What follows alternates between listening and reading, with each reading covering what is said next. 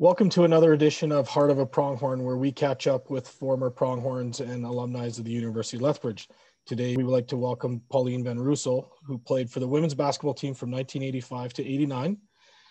She played 58 games for the Pronghorns and graduated with a degree in education. And then also went on and represented Canada at the Olympics. We'll get into that later, but welcome, Pauline. Thank you, Ian. First off, I believe you're originally from Bow Island, and just, why did you pick the University of Lethbridge?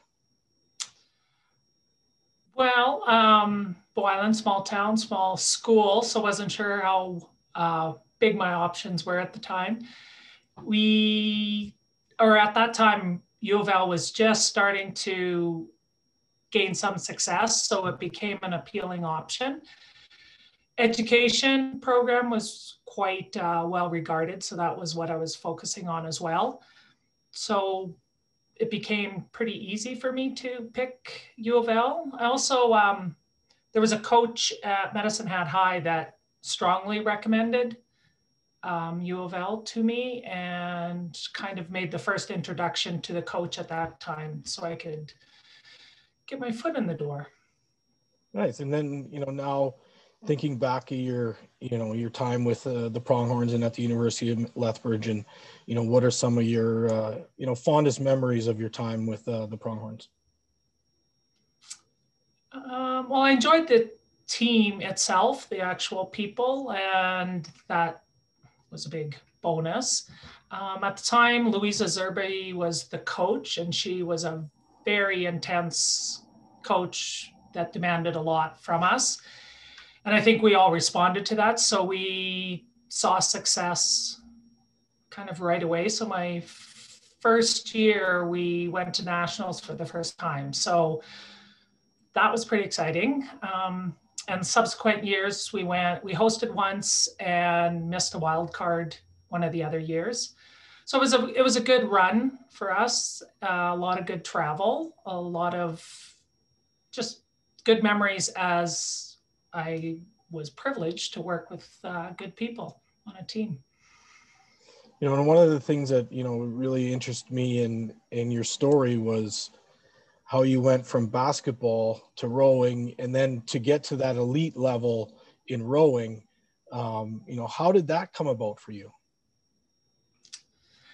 Well, when I graduated, I taught for a few years, and I think very early on, even though I enjoyed most of it, I didn't see myself retiring as a teacher or seeing out my retirement as a teacher.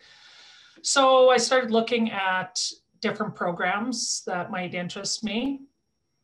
And in the back of my mind, I was thinking of my best sporting years were at university. It was a great place to meet people and to get some success. So I thought, if there's a sport, if I go to university and there's a sport that interests me, I will look into it. So I landed on the industrial design program at U of A and decided to look into both cycling and rowing.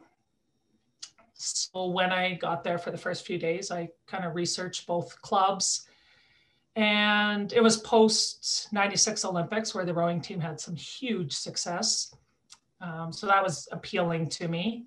I didn't do a lot of research. There wasn't really the interweb back then. So I just kind of looked at rowing and thought, I might be able to manage that. I felt quite strong. And then when I was at U of A, I attended the first meeting, and I would just have to say I was lucky. It was the right year, the right coach. I don't know if I would have went the year before or 2 years later that I would have achieved what I did. So I really attribute it to the coach at the time, Thomas Schaefer. He just came in that year. He hadn't coached before. He knew a bit about what the national team looked for, not that he was shooting for a national ranking coming out of U of A. He was he just kind of knew what athlete he was looking for to have some success. So he had a pretty rigid tryout schedule, 3 days of just running.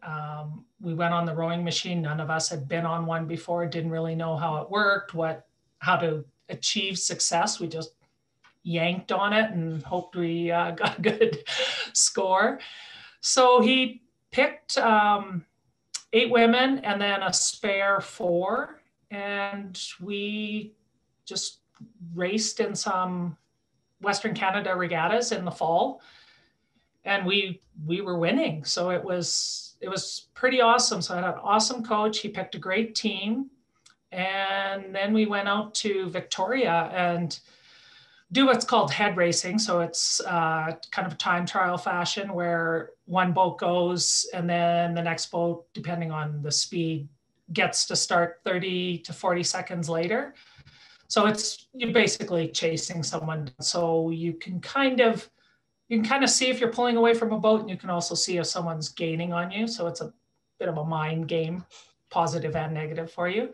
So our first day there, we ended up winning, and that is unheard of, to beat UBC and UVic as a novice crew, not as a varsity. So that was amazing. And then from that point, to have that success out on the West Coast gave us a lot of encouragement. So the coach just said, if you guys want to keep training, or if any of you want to keep training through the winter, I'll be there for you. So I kind of said, oh, well, let's give that a go.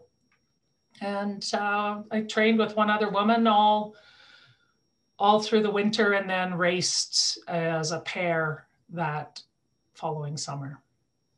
Yeah, and when you think of rowing, you don't typically think of athletes coming out of Alberta, and it tends to be a little bit more of a West Coast sport, and it must have been a unique challenge for you guys to train during the winter and keep motivated for those things.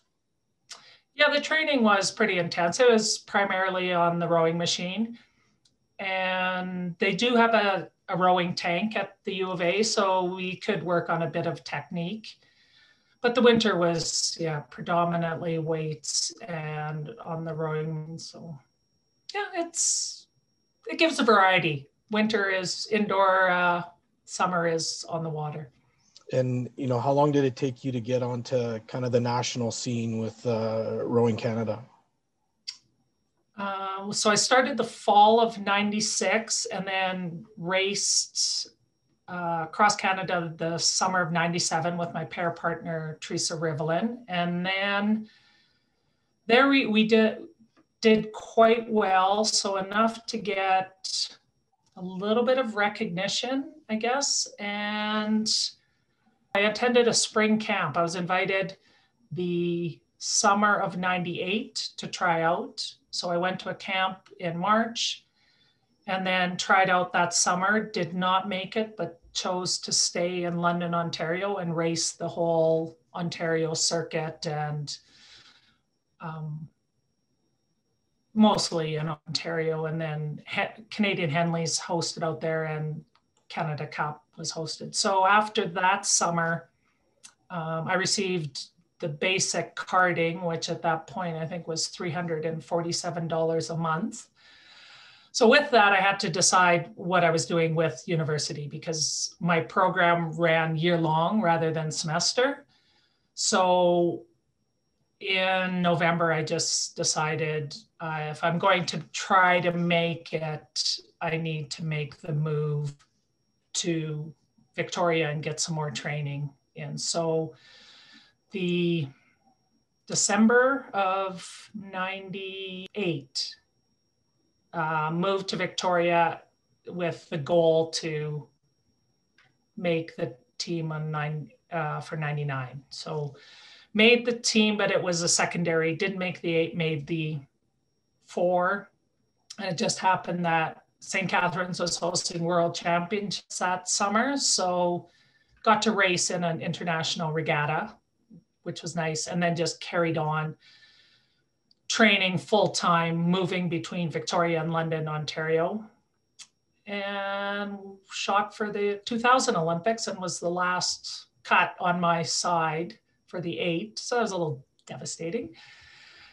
But I still had put my university on hold. So because it was year round, I went back in January 2001 to finish off my degree, and then just kind of made the choice of, I may as well give this another go. So kind of committed to the next 4 years to try hard.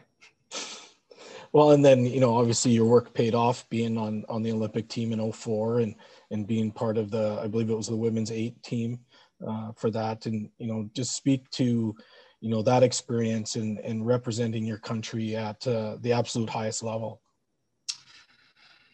Well, that's for sure. It's the highest level, and it is exciting, even though we didn't attain the success we had hoped for. It's a big show. It was pretty exciting.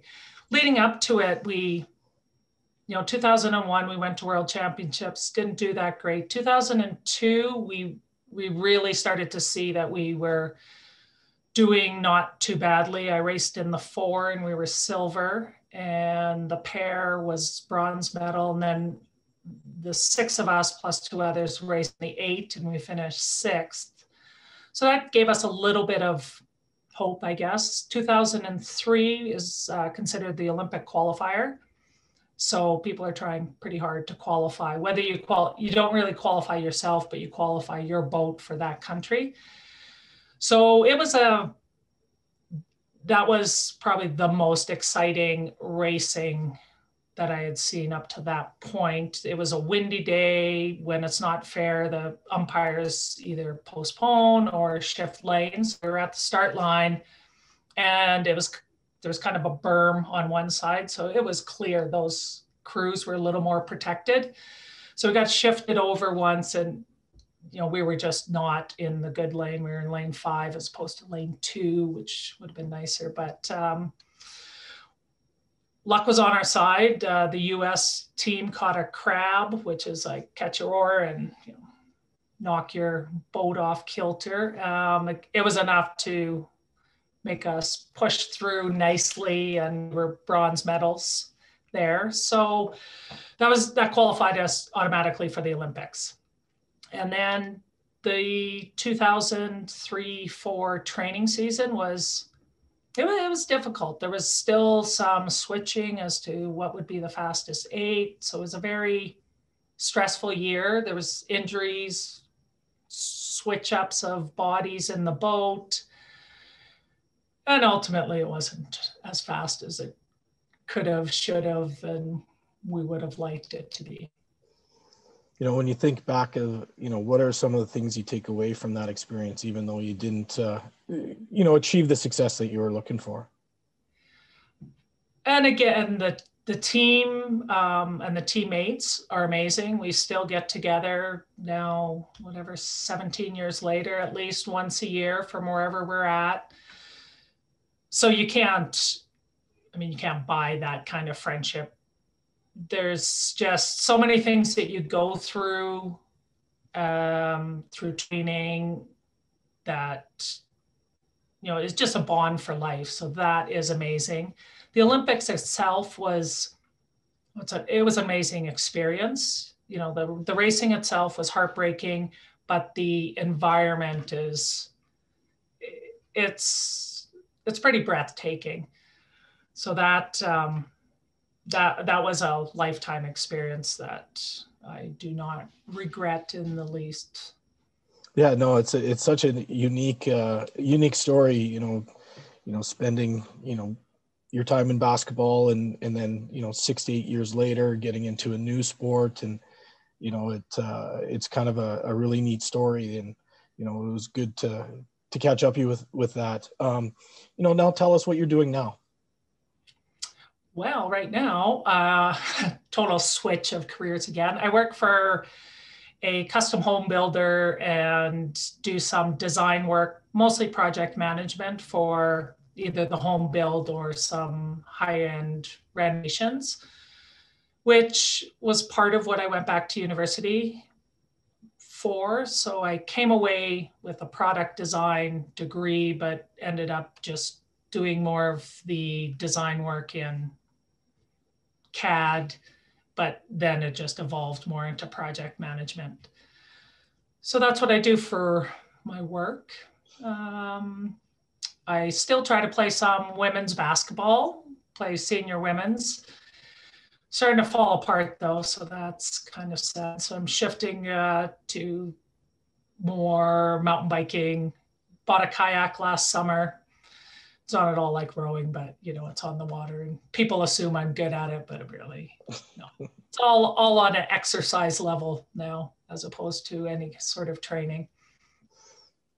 Well, that's good. You know, just kind of one final question, and it's just more of, you know, how did your time with the University of Lethbridge and Pronghorn Athletics, you know, kind of shape where you went and help you down the path that you chose?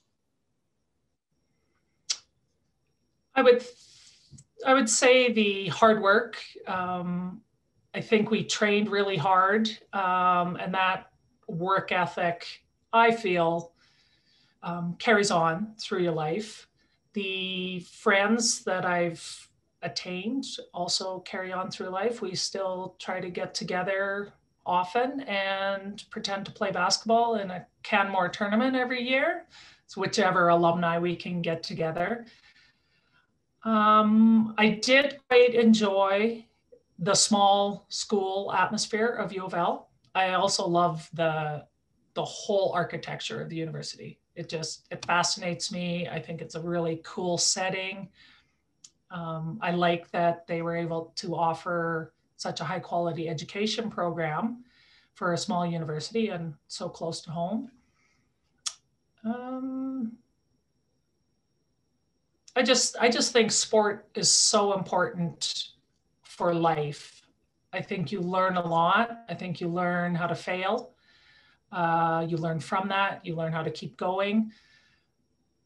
I would just encourage anyone, if they had the ability to manage their schedule and play on some sort of competitive team and still keep their schoolwork up, that's excellent skills for life, to get along with others and to do some time management. Well, I really appreciate you taking your time today to join us and fill us in on your journey. So thank you very much. And, you know, we look forward to producing another Heart of a Pronghorn in the near future. Thank you. Well, thank you for the time, and it was a pleasure meeting you, Ian.